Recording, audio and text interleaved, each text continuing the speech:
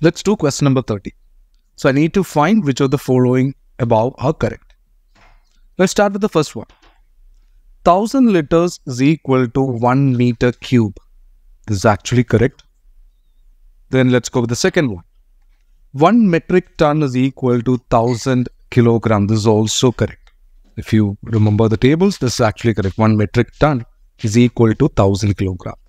And also let's say the third one is 1 hectare is equal to 10,000 meters square.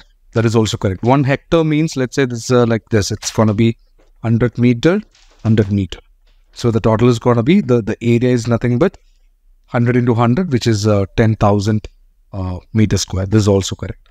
That means all the three statements are correct. So option D is the right answer for this question.